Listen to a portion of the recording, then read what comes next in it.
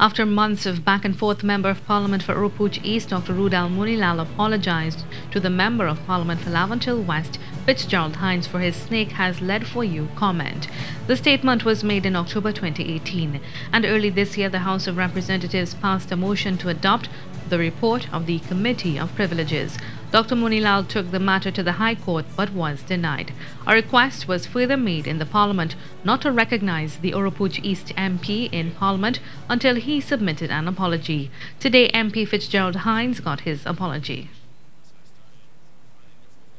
With reference to the report of the Committee of Privileges allegation of threatening words dated June 18, 2019, and pursuant to the recommendation therein and without prejudice to my legal matter, I extend an apology to the House and the member for Laventille West for the words deemed threatening. I thank you, Mr. Deputy Speaker, for your cooperation in this matter.